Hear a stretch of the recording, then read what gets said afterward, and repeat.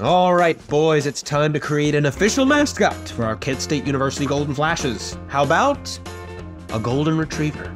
No more dogs, fellas. It's time for a caveman. Okay, now what about a caveman and a cowboy? Okay, no more caveman, no more cowboy. Back to the dog, gentlemen. And we're done with the dog. Lightning bolts. An eagle, I guess. Can we please stop?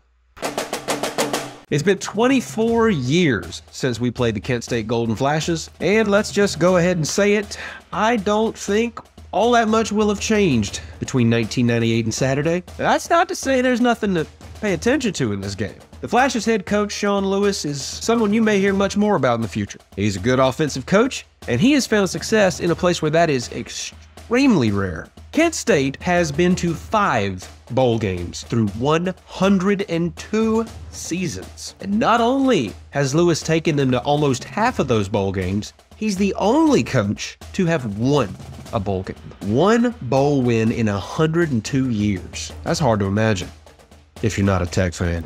There's a UGA student out there right now who could benefit from your experience. And with just a few hours each month, you could play a pivotal role in that student's life. Become a mentor with the UGA Mentor program today at mentor.uga.edu. So what are we going to see against the Caveman Cowboys of Kent? Lots of points and lots of Bulldogs. If you're wondering how our 4th string corner looks, you are not going to have to wait long. And I know it sounds like I'm giving short shrift to the Flashes here, but Kent State, I want you to listen to me. We are taking you very seriously. How could we not?